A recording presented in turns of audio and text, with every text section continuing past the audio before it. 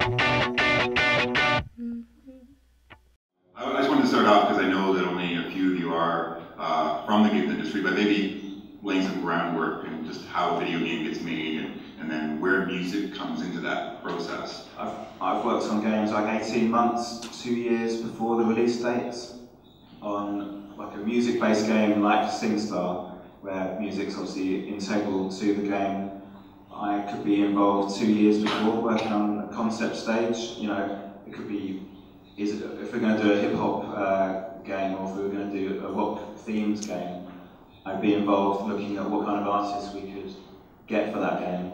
At the same time that marketing and production would be doing their own research and looking at target audience, IP, seeing if it's a viable proposition from a licensing point of view.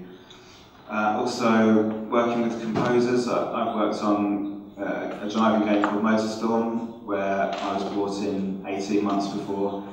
That involved finding the right composer and then negotiating, and then the whole to and fro process of music being created for the game. So again, that was a lengthy process because music was important to that.